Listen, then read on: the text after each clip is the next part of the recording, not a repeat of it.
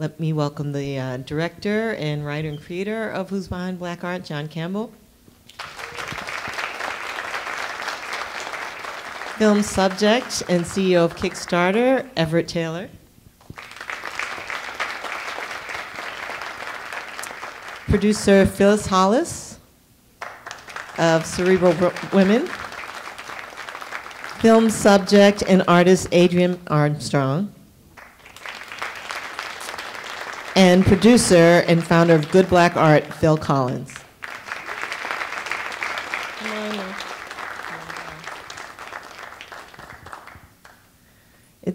I saw it on my laptop, and it's just so beautiful to see the art on a big screen. I'm so glad we were able to show that. So we'll start with Everette. What would you say about the state of black art sales today? Yeah, I'm sorry. I'm like dealing with a sinus infection. I feel like I'm not speaking and projecting so well. Just got off a flight, but I'm really happy to be here. The state of the black art market right now it's a really interesting time. It's funny, when we were doing the film, I was predicting some of the things that was about to happen because, you know, at the time of the film, I was at the tail end of my time at a company called Artsy. And at Artsy, I had probably more data about the art market and seeing the trends of the art market than probably anyone else. And I already started seeing the decline in interest of black art, where you saw this spike, you know, post George Floyd, during COVID, et cetera, I could start to see it start trending downwards. And so I think that trend has unfortunately continued in a lot of ways, not for black collectors themselves and collectors of color, but for many white collectors that I think felt a sense of guilt during that time. And so I still see a lot of prominent black artists still thriving and still making incredible work and still selling work, but the kind of veracity of like interest in black art, especially black figurative art, has definitely declined during that time. I think one of the beautiful things though is that I think black abstraction, there has been a bit of a surge in interest in black abstraction that has been really beautiful to watch as well. But unfortunately, you saw kind of that kind of peak and kind of decline. But I was listening to someone last night speak, and they were talking about how there was a spike in interest to support black people like in 1968, and one of the things that he said was that maybe that is just the way of the world, where you spike and it subsides, but there was progress made every single time, and you can't deny the progress that was made during that time, and people in positions of power, artists that have established markets during that time as well. Thank you. For someone who doesn't know a whole lot about the art world like me, someone in the film said something about not flipping art and wanting the necessity to hold on to it. Can you explain? Someone talk about what that means? About not flipping art. It's interesting, and I know Phyllis can speak about this as well. You know, it's very, very common, especially for white collectors, to flip art. And I think what's difficult as a black collector to collect art, that you intrinsically have a different type of attachment to the art. And where a lot of white collectors can look at art as just a commodity that they can just buy and flip very easily. And that's what, when you talk about what happened with the art market and the state of the black art market, was a lot of the white collectors that were collecting during those couple years, they started flipping those works. And sometimes maybe even months after they collected work. And so I think there's just a different type of attachment and responsibility that black collectors feel to not selling those works. But it also prevents some economic opportunities for black collectors, because many black collectors don't feel they have the ability to flip works in the same way, which can impact in a negative way an artist's market. And Phyllis, I don't know if you wanted to say anything. The comment I would make is that the problem with flipping, as well as in auctions, is that the artist doesn't necessarily get to participate in the upside. And it would be great via technology. I know it's being done outside of the US, that the artists, there's ways to track the transactions so that artists can start to get compensated for their price appreciation. But I guess there could be another discussion, which is art an asset class? And are you buying it as an investment, short-term investment, long-term investment? But I think there's a lot of changes, a lot of things that the gallery world, the art world in general should do to make sure that artists can participate in the upside of their work. Yeah, I think both of you articulated that beautifully. I would say one of the things that we're trying to do at Good Black Art is look at art collecting on a spectrum. On one end, you've got the collectors who are purchasing art for the investment purpose, and on the other end is collectors who are purchasing just for what they love. And we're encouraging art collectors to be right there in the middle, because I think there's a world where you can have both and support artists who are doing extremely well, but also really love the work, love the narrative, and live with that. So that's something that we're really trying to do as we have more conversations with our collectors and as we grow with them.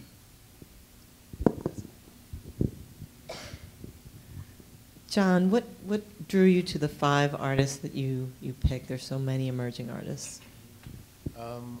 I would honestly say, and first of all, shout out to everyone. Thank you so much for being here. Really appreciate your encouragement, enthusiasm, and support.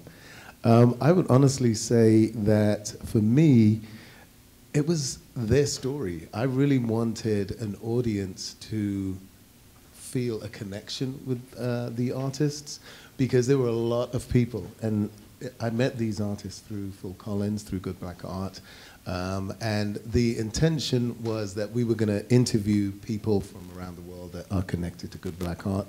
But Adrian, Mario, Jewel, Tay, and Lorena, they really spoke to me, and I'm not someone that knows enough about Black art, and I wanted to make sure that even on my own journey that I could listen and learn from them. So that was really a big part of it for me, because I felt that that's the relatable factor that an audience can connect with. And I detect an accent. You're British. What is the state of black art in London, in Britain? I think these guys would be better to answer that question on a broader scale. But what would you say about it?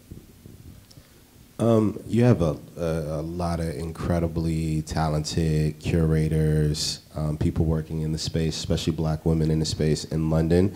Black abstraction has definitely been the thing that I've seen thriving the most out of London, with artists like Jade Fada-Jatumi and Rachel Jones as examples. So I think it's strong and it's solid. I think the UK art market a lot of times reflects what's happening in the US. One thing I will say about just collecting in general is it's a very copycat league, and so people tend to share information and collect a lot of the same artists no matter where they are in the world.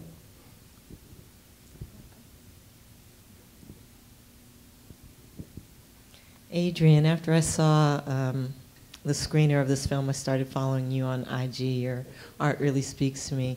Can you talk about just how it feels seeing yourself on the big screen and having your story up there?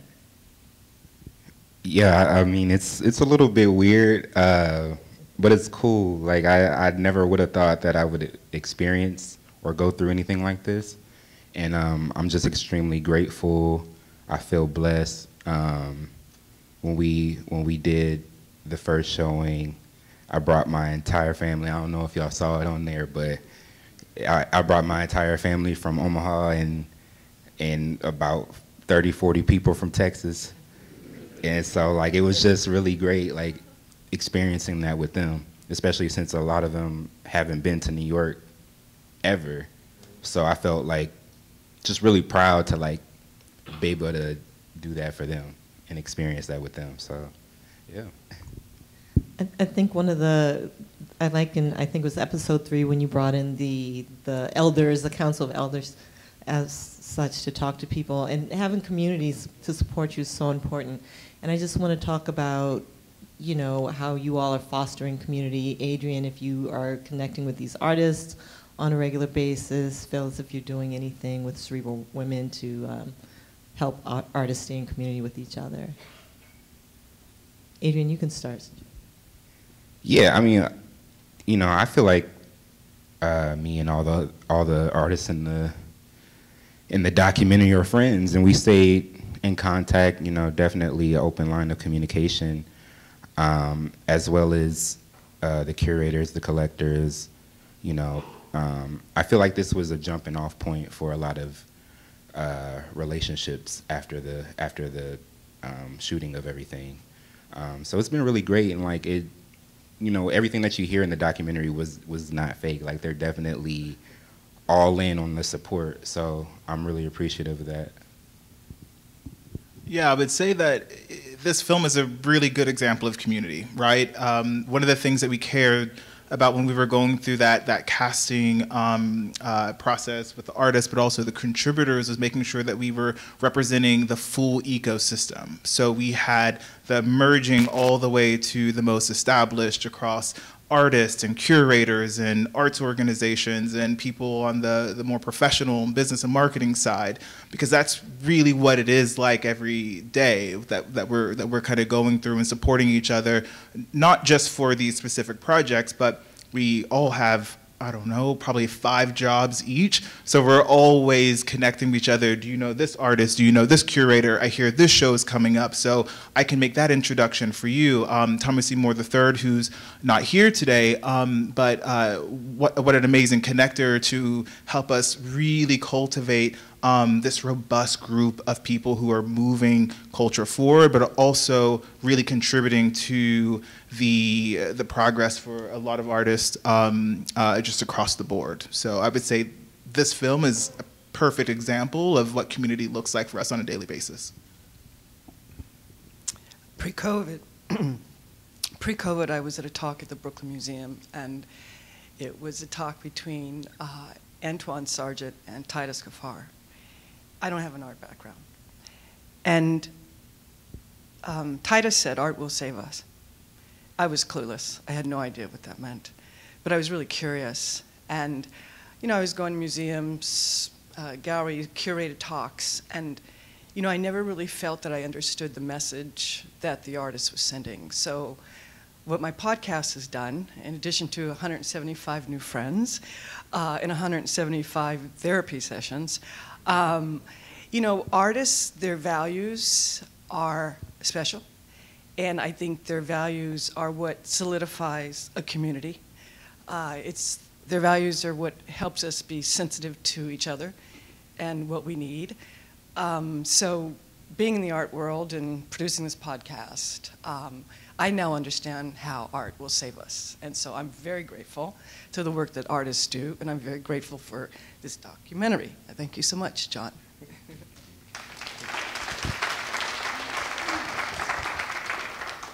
I can say for me, it definitely has, I mean, we follow each other all the time.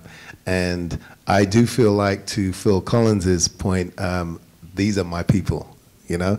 I really do feel that it has broadened my horizons and educated me in a greater way of learning and appreciation.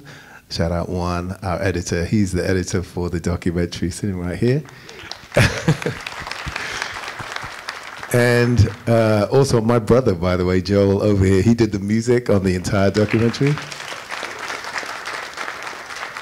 Susan Chapman Hughes at the back, executive producer, and Valerie. I'm sorry, I had to just mention, excuse my shameless plugs, but these are the people that helped to make it happen, so very important. But yeah, it definitely has encouraged me to have a broader sense of family and community. You know, this is my brother right here, so you know, it's people that will be there for you and people that you should be there for. So it really has changed me, for sure. Before I open it up for audience questions, I just want to remind you that this film is eligible for the Audience Award, so there's information on your physical ticket if you would like to cast your vote. And also in the lobby, there are QR codes that will help you vote. And you can see this film online until the 26th. And where else are you? Are there more episodes, and where else can we see more? We're back here on Monday at 2:45. We're screening here again at Doc NYC, which is great. That's all we're doing for now here in New York. Any questions for the panel? Yeah. First of all, you should be so proud. That shit is fire.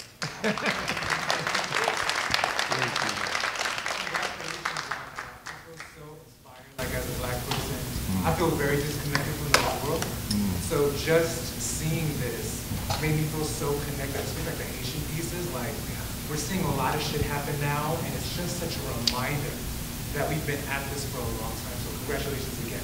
So you talk about art being like our savior, if you will, right? That is the answer as a part of humanity. How do you all feel about the rise of AI, and how does that impact possibly the art world, especially the physical art? I'll make a short comment, and that is when NFTs were first introduced, one of my Philistine friends reached out and said, oh, you know, the galleries and museums are really going to suffer here. And I just thought to myself, he's ignorant. But at the end of the day, you know, AI, NFTs, whatever, it doesn't really allow us to view the work and feel the work. You have to see it. That's the only comment I have to make. Who wants to take on the next? Come on, come on. Am I like the designated tech guy? Oh, shit. I'll say this. Look, physical art and the way art is made today is not going anywhere. And so a lot of the people that have got interested in digital art and NFTs, originally one of the things I noticed, a common thread, was these were people that were not interested in art themselves. They were interested in what it could do monetarily for them. And that is just really anti what art is all about. Like when you really meet these artists, man, I think one of the most inspiring thing about artists is like their commitment to this. You know, you have artists, you know, Altoranz was talking about Derek Adams. I mean, Derek for years was like just in the community, supporting artists, you know, not making a lot of money from his work. And it took a long time before he became the Derek Adams, you know. And there's so many artists that are just like, you know, keep going for years and years, where a lot of people, when I meet young artists, a lot of times I say, like, are you really in this? Because this is a commitment, this is a lifetime commitment to truly do this. I think a lot of the people that are attracted to digital art, AI, generated art, and things like that, it's kind of a moment for them, you know? But there are people that are in it for the long term, and there are already really incredible artists that are using AI and using technology as a as a part of their work. I mean, one of my favorite artists, Martine Sims, has been using technology as a part of her artwork for a very long time. And so I think there's going to be some really, really, you know, amazing artists that are able to, you know, use it and create a different lane for themselves. But I think the way art is traditionally made in painting, the feel, the smell, the emotions that it evokes, it's just different, you know. But yeah, that's my opinion. Anyone else? Any other questions? First of all, it's a great film. But at one point in the film that I was real interested in, we spoke about connecting the dots, about the art world being fragmented, black art. Is there any insight when you guys think about, or speak about how those dots can be connected between the collector and the artist? Yeah, I can answer that. I think it's many folds here, but one of the things I'll talk about is geographic diversity. One of the things that we've seen at Good Black Art is on the back end, we hear artists who are everywhere outside of New York ask the question of, how do we get to New York? How do we show in New York? What curators are in New York that we can meet? So what we've been thinking about and what we're really excited about planning in 2024 is, how do we take this, not necessarily the film, but the connections, the infrastructure, the knowledge that we've gained with Good Black Art, being in New York and being part of the ecosystem, and take that to places like Tennessee, take that to places like Atlanta, take that to places like London or beyond. I think that's really one of the things that we're interested in, is connecting the dots geographically, and that's the kind of the first step. And then we start to see all of these other angles, whether it's connecting to other sectors, whether that's design or technology or music, to really have a broader conversation about our community. So what we do at Good Black Art is we amplify Black narratives at scale using art as a communication tool. And there's a lot of ways that we are really excited. But again, I think the first step for us is really taking what we have learned here and sharing it with all these other Black communities that are thriving in other places that just don't have that connection to the ecosystem the way that we do here. Anyone want to add to that? I'll just say this: the internet is like the great equalizer in a lot of ways. Artists that would have never been discovered by collectors, galleries, et cetera, due to internet, due to social media, due to platforms like Artsy, et cetera, are now being discovered by people all over the world. When I was at Artsy, the average purchase on Artsy traveled, I think, over 3,000 miles. So, you know, people are buying work from all over the world, so it kind of... I mean, this is slightly different, but there's one thing I will say. It's so important to support artists, Black art, right? This is something I've been learning from these guys. I think it's critical because it's not just about buying a $10,000 piece. There are young artists that we can support, and it helps even on their journey. And I don't know if you... Right. Right. No, but seriously, I think that that's a point, right? Isn't that something that I think we can all do? If you go to Good Black Art, you'll see, you know, art on the website that are really in your budget. If you're thinking, okay, well, I just can't afford something too expensive. But the intention is, let's also raise up a lot of these artists and support Black art. I think we have time for one more. You had a question? I want to ask regarding abstract artists, Black abstract artists. You know, I'm a huge fan of galvanizing, and you know, are there emerging artists that are doing large-scale space art like galvanizing does? Ghanaian artists and abstraction doing that. Most of the Ghanaian artists I know are in figurative, and I think this is just my personal opinion, but I do think with the success of artists like Amawako Boafo, Otis Kwame Chikweko, a lot of these artists started to painting very similar and leaning towards figurative because that was what was selling over the past few years. And I do think this is a beautiful time now where I think a lot of West African artists will start to experiment more with abstract, and just Black artists in general will experiment more with abstraction due to the shift in the market and the time to really explore their practice a lot better. But there's so many talented young Black abstractionists, from Reginald Sylvester, Rachel Jones, Jade Fado Jutumi. There's so many, Von Span to name, that are doing some really, like Von is doing some like really large scale stuff, but not, I don't know any West Africans. I don't know if anyone knows. Cool.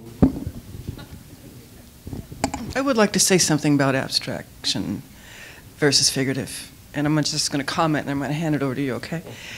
I was recently at a dinner with an abstract artist, and someone in the audience who was, you know, a collector and older, so I'm going to assume that he's seen a lot of art, bought a lot of art, studied a lot of art.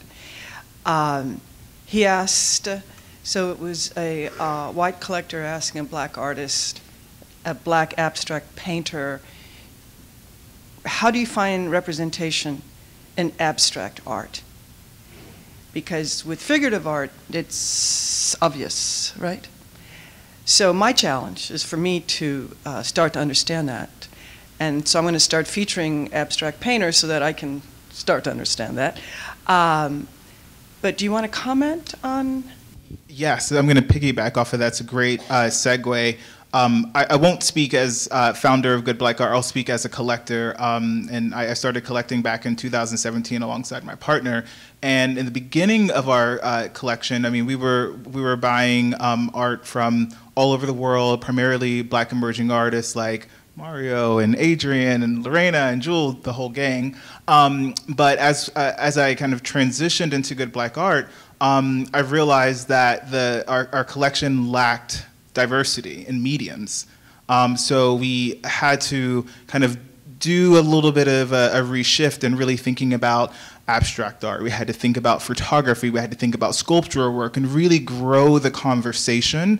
And we applied that to Good Black Art as well. So there's a lot of really great emerging artists like Darren Cooper and Demetrius Wilson. I know he was recently on your show. Will Maxon, who we just had on, who are wonderful artists and are exploring abstract in a really, really interesting way that that is also helping me learn. So a lot of what you see on Good Black Art is very much a reflection on my own personal journey as a collector and art enthusiast. So we just give all that right back. So I completely agree with that. So much to learn. A lot. This is a great conversation, but I think we have to wrap it up. Thank you so much for all you all are doing for expanding what Black imagery and beauty and art is. I really appreciate it. Adrian, your teacher was very wrong. Extremely wrong. And thank you all for coming.